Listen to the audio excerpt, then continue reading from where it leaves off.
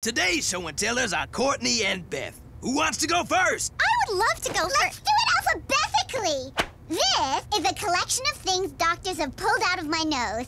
There was snot, too, but I didn't include it because, you know, gross. Ew.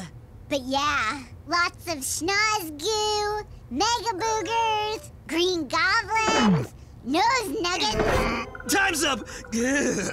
Courtney's turn.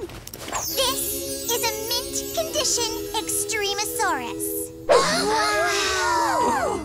It's the Extremosaurus, a toy so extreme only kids can get one. Skateboard with one, surf with one, skydive with one. Get one before your kids think you're lame. Warning, Extremosaurus will hatch as soon as you take it out of the box. Giant egg. Very nice. No, Extremosaurus is an egg that hatches into your very own amazing interactive stuffy. It's just like a real baby that isn't yours. It was voted Toy of the Year. Big deal. It wasn't even in your nose. I want it so bad, even though it wasn't in her nose. I asked for an Extremosaurus for Christmas. Know what I got? Jack Squat.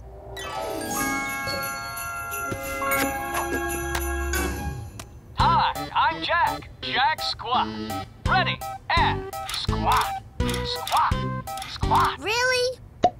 My mom got me underwear. What's underwear?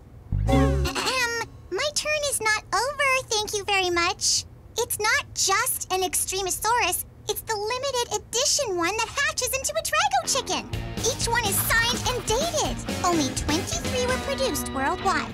Can I touch it? I'm so jelly. I'm glad you brought in something everyone's so interested in, because today's lesson is about sharing.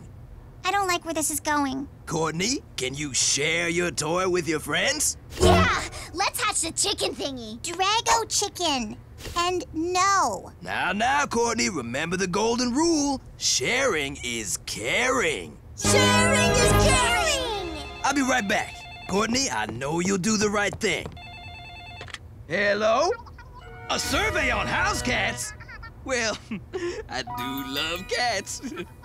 You heard, Chef. Sharing is caring. Fine. Each of you can have 3 seconds to look at my Extremosaurus while I hold the box. That is not sharing. Pretty please, can we play with it? No one is playing with it, Owen. Not even me.